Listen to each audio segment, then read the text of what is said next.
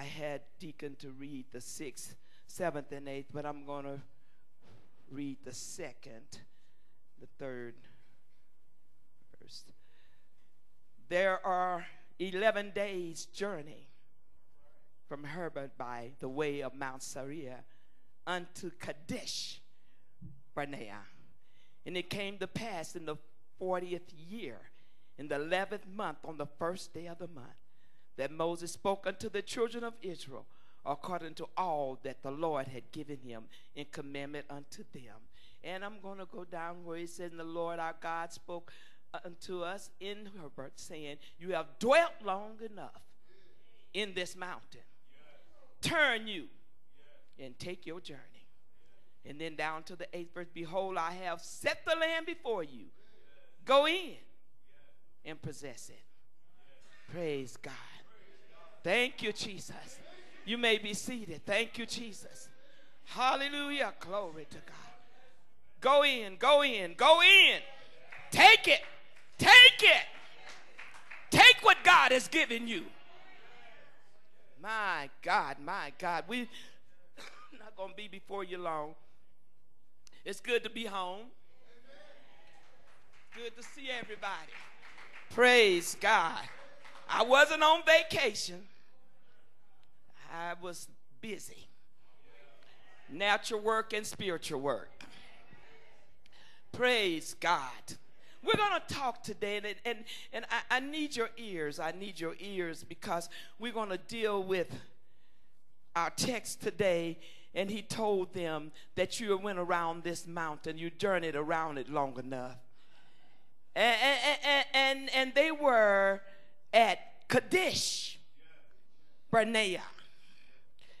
My thought today is, what's up at Kadesh? What's up at Kadesh? Something was going on at Kadesh. God had brought the children of Israel to this point. And it was in the wilderness of Kadesh Barnea. And I want to deal with appointed time, appointed place, appointed purpose, and appointed plan. God had brought them within 11 days, which they say is 160 miles within the promise. The appointed time was 40 years. You've been here long enough, it's time to move. The appointed place was Kadesh. The appointed purpose and plan was to take the land. Every move God makes has to do with time, place, and purpose and plan. Do we understand that? Every move, everything that God does, he operates in time, and he operates in appointed time, and he operates in purpose and plan. And when we speak of time, we want to talk about God's time. For the time in the Greek word means kairos. And also koronos time. Kairos time meaning due time, favorable opportunity, and suitable purpose. I want y'all to follow me today, because we're talking about time. And I probably won't get no higher than this, because I feel like this is a word that I need to give. Chronos time means duration, length of time, which is quantity time. Kairos means quality time. And that's how well you live out your quality time. Huh? Kairos is how well you're living your chronos. How well are you living today? And in Hebrew, time says zeman, which is appointed time. Elijah didn't appear on scene until the 17th chapter of 1 Kings. And you would think that he was just, no, we don't know where he was. All of a sudden, yes, here he is. Nobody had heard of Elijah the Tishbite. They didn't know anything about him. But he appears in the 1 Kings, the 17th chapter. And why? How did this happen? Because it was his appointed time. There was a situation that needed to be worked out with Ahab and with Jezebel, and Elijah was the man for the job. It was his appointed time to step up to the plate, and he stepped up, big and bad. He said, 3.5 years there will be famine in this land. God's appointed time. God works in his appointed time. See, we try to rush God because we want him to be on our schedule. But there is appointed time for every one of us in this building. God's going to move at his appointed time. With the time God has given us, how well are we living our Kairos time? Our quality time. I'm asking you today, how well are you living? Huh? Are you living the life that God gave you to live? Are you living in the place he wants you to be? Are you living the plan that he has for you? Are you living the purpose that he has for you? In your Kairos time. What about your quantity time? That's how long you live. Let's talk about the quantity of life. How long God gives you on this earth. What are you doing with it? How are you living? Are you living outside the will of God? How are you living? Are you waiting to hear a word from God? How are you living? Are you moving at your own will? How are you living? How well are you living? John, third book of John says, I wish above all things that you will prosper and be in health, even as your soul prospers. Even as your soul, don't try to prosper without prospering your soul. That's the number one thing. He said, I wish you well. But I wish you well as your soul gets well. I wish you well as your spiritual life gets well. I wish you well. And then I want you to prosper in all things. How many of you know that you'll prosper, you'll do well when God is in the plan? I went there because I'm coming here. Wanted to talk about time. I need you to understand that we're not on our time. We think we're on our time, but we're not on our time. It's all about us, isn't it? My time. It's not about your time. It's about God's time. And he has a set appointment for your life in his time. Well, let's go to Kadesh Barnea. It was situated right on the boundaries of Kindom land, which was the gateway into the promised land. The plan and purpose for Israel was for them to go in and take the land. Kadesh, and I want you to get this, was a place of testing for them, preparation for them, decision making, and change at Kadesh. Huh? And we all have our Kadesh. You're not ready unless you come to your Kadesh. You're not prepared to make decisions until you come to Kadesh. Kadesh is always, and this is the thing that's a blessing, because it's always right around the corner from your blessing. Huh? Kadesh is always right around the corner.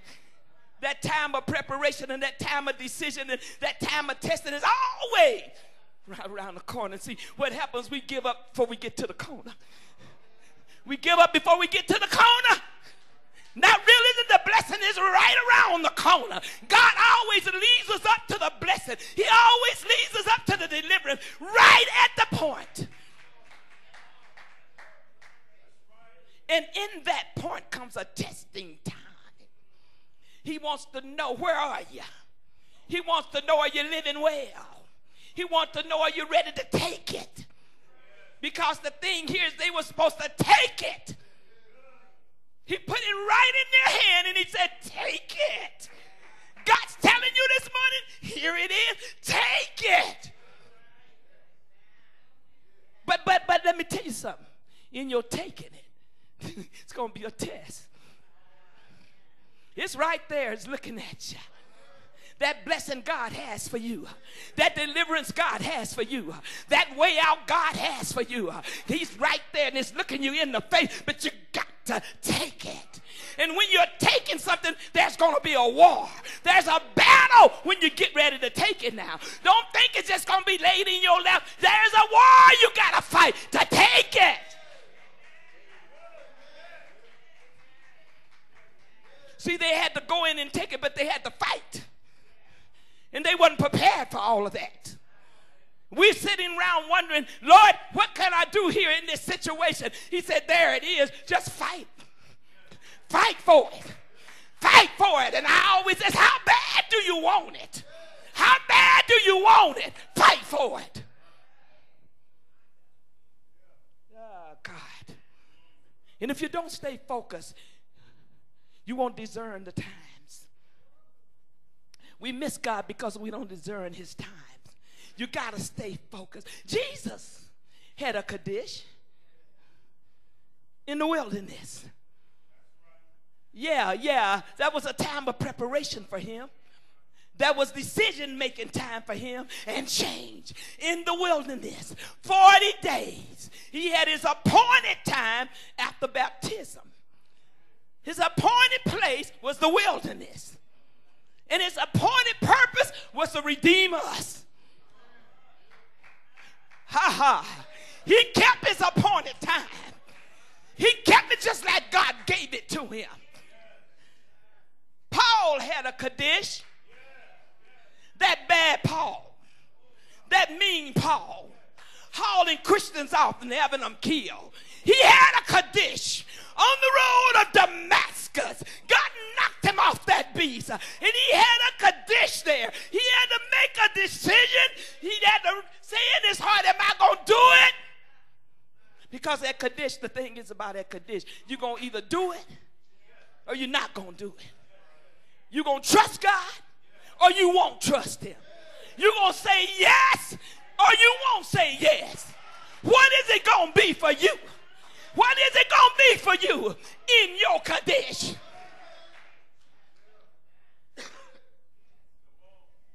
Here at Kaddish, if you read it, everybody lost their mind. Everybody lost their mind at Kaddish. Let me tell you what happened at Kaddish. They right at the promised land now, don't y'all forget it. They done come through the wilderness after wilderness. God done fed them, put food in their mouth, put shoes on their feet, brought them across the Red Sea. Oh, he just been from them taken care of. Here they are at the blessing.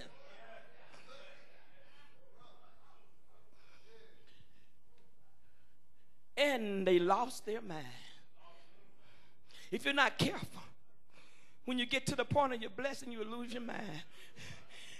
You'll go crazy because you're trying to make a decision and you're trying to get ready because your mind is not there and you're at Kaddish now. I need a way out here. God, what do we do? What do we do? You'll lose your mind. Let me tell you. Oh, God. At Kaddish, Miriam and Aaron spoke against Moses. Lost their mind because of his Ethiopian wife. And then she was struck with leprosy. This was at Kaddish. Right at the blessing, okay? Moses sent 12 spies to spy out the land and come back over with a report. And they came back with the report, but that word, but. They say, yes, the land is flowing with milk and honey. And yes, it's a beautiful land. And everything that you said, Moses, it's good over there, but. See, that's why I say you got to make a decision at Kaddish. It can't be no buts. You got to get the butt out of the way. And I'm just talking about the B-U-T, not the B-U-T-T. Get your butts out of the way. Because it's that butt that stops you from getting your blessing. Because the butt means you're making an excuse. You're making an excuse. Get your butts out of the way.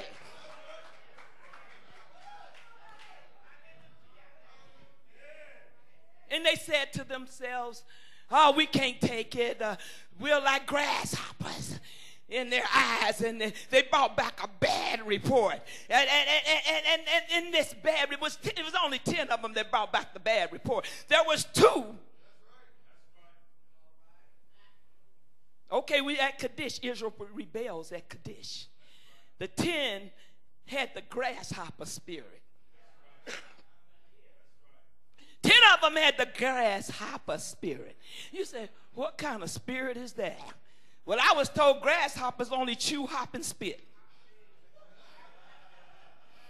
All grasshoppers do is chew, hop from one branch to the other, and spit. That's a grasshopper spirit. And I'm finding that sometimes we got the grasshopper spirit. We're hopping from one situation to another, not getting the victory over any of them.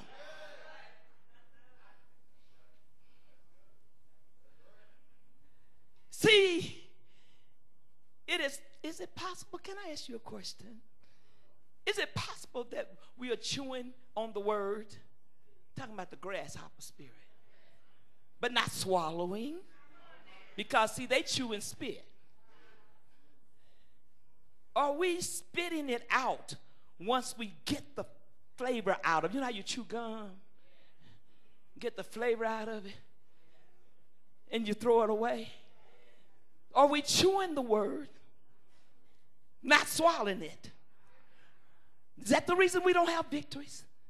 That's why we're not walking in authority? Is that why we're not decreeing, declaring a thing? Because we are just chewing on it and not swallowing it. We get excited about the word. Our emotions get high and we rejoice. And God, the word was good today. And I feel like I got the victory right now. Because you talked about how God delivered the Hebrew boys out of the furnace. And it was 4 of them in there and still a 3. Woo, I'm feeling good about now. You know, I'm getting that. You're giving me information. And yet I got to get some revelation. Because I'm getting all the information. How God delivered them and how he delivered Daniel out of the lions. Isn't that wonderful? Oh, that's such a blessing. And how he healed the man after 38 years. And how he healed the woman with the issue of blood. And how he told the woman that was bent over for 18 years, get up, straighten up. We get happy because we're in our emotions then. But when we go out and run into Kadesh, what do we do when we run into Kadesh? We get our shout on and we feel real good. We feel like we can talk. But here is the thing. There is no benefit in chewing and spitting. The benefit comes in digesting.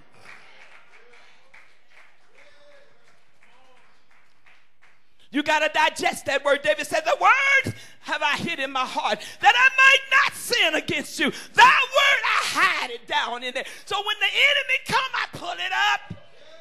When trouble comes, I pull it up because I have digested the word. I've taken it all in. Thy word, thy word, thy word. I hid it.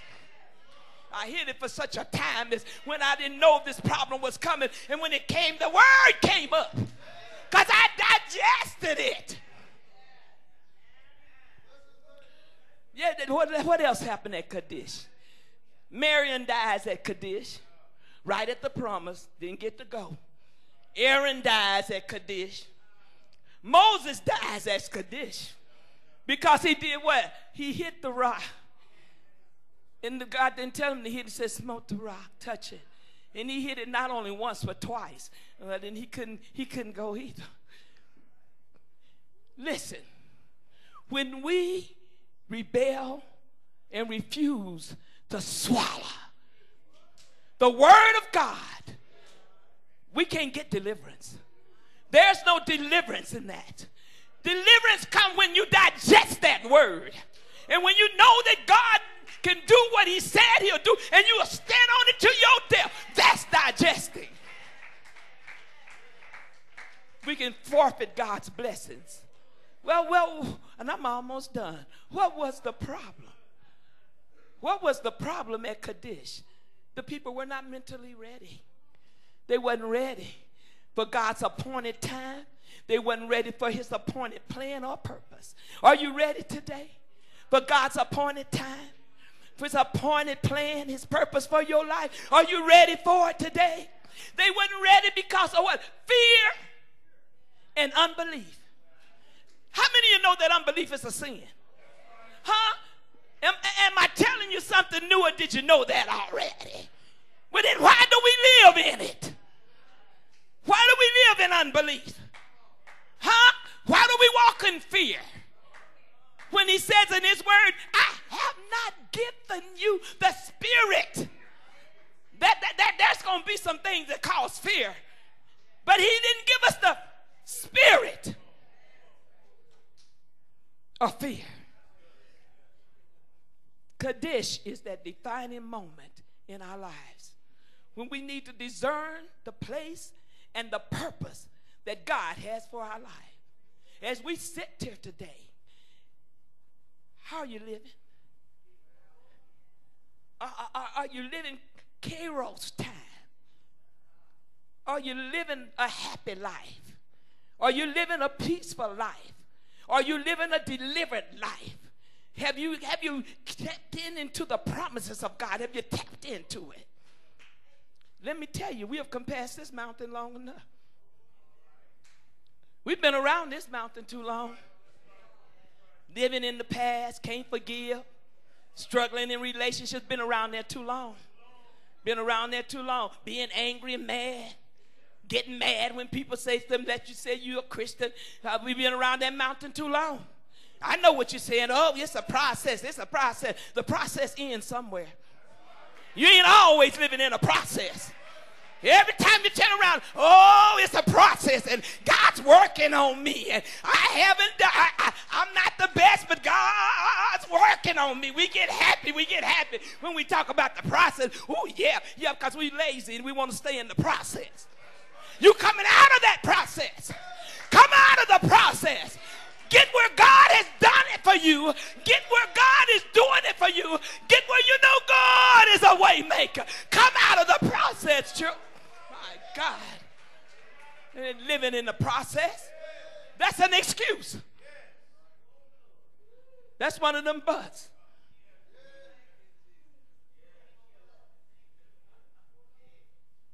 And we want it our way.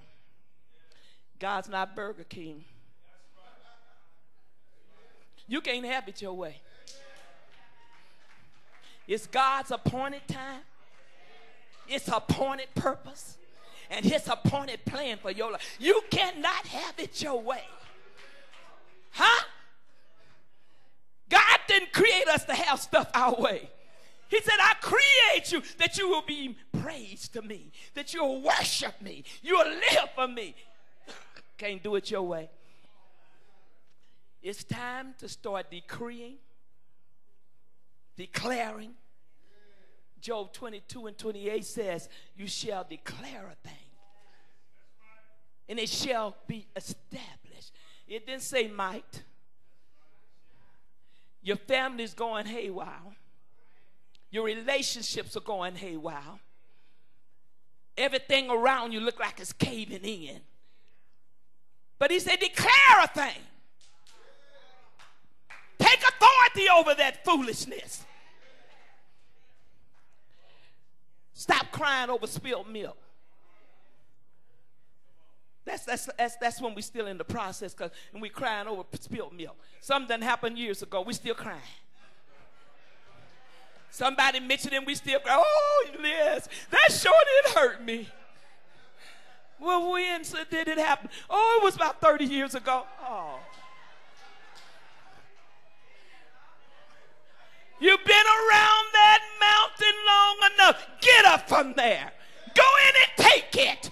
Declare and decree the promises of God. Here, we need to stop crying over spilled milk. Guess what? The word is our paper towel.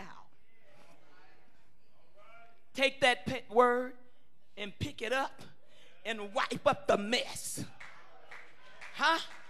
Take that word and wipe up the mess. That's our paper towel. You know how you grab your paper towel and every time you spill something, you get the word. Every time the devil brings something, wipe it up. Some of us like to reuse paper towels. You know, some of us so tight and stingy. We said, well, we don't want to waste nothing. So, boy, don't you throw that paper towel in the trash. You put it over there and we can use it again. But every time you look at that paper towel, you see the mess. Because the mess is on the paper towel. That's why you need to wipe it up and put it in the trash. Put it in the trash. Paul said, I press toward the mark of the prize of the high calling in Christ Jesus. I'm not looking back. I'm looking forward. I'm pressing ahead. God is my help. He is my hope. Thank you, Jesus. Stand to your feet. Hallelujah. Glory to God. We're not looking back. We're pressing forward.